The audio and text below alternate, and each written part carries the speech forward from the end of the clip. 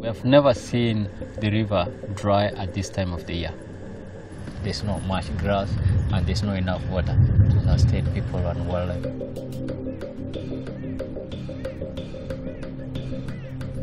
The water is underground, and this is how we get water for both wildlife and our livestock, and also for people.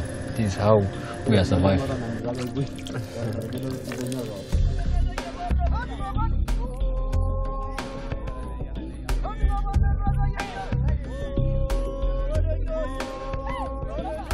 We go early in the morning before the livestock are released and see where the lions are.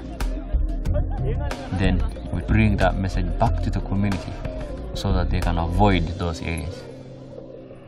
So we just got a signal of Naramat, so we'll go around and see if she's still there. Hello, bro. Is that there? You see the lion?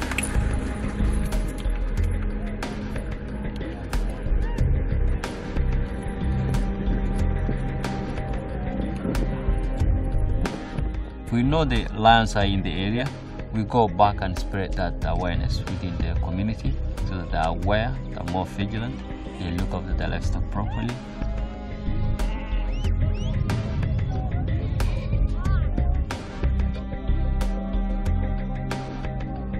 Someone have just called us and say that he had a gunshot.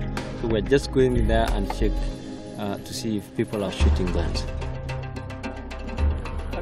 Cows have just come to lion habitat and the lions are very scared.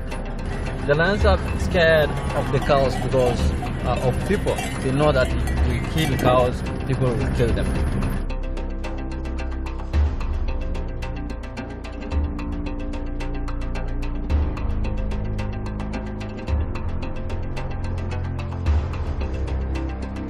When lions move to a different place, the lions are in risk.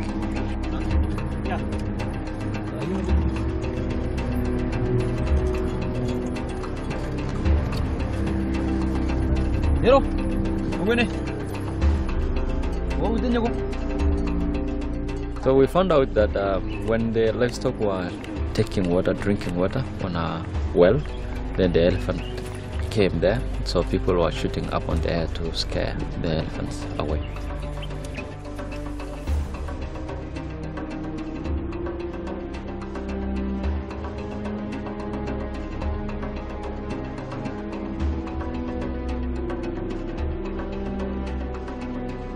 We have lived centuries with wildlife. Anytime I lose a lion, it's just like losing one of my family. If there is no lions in Samburu, it's no life.